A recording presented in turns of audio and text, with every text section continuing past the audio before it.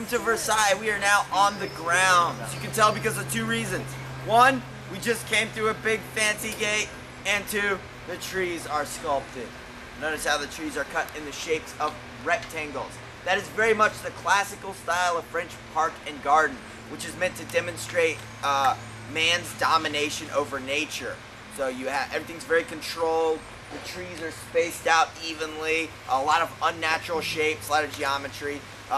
Versailles, the grounds were originally laid out by a man named André Lenotre, who's considered the godfather of classical French gardening. He also designed the Tuileries Gardens in Paris. You've seen those right in front of the Louvre there, part of the Triumphal Way. So you might notice a lot of similar themes between the gardens there in Paris and here at Versailles, because they were designed by the same guy.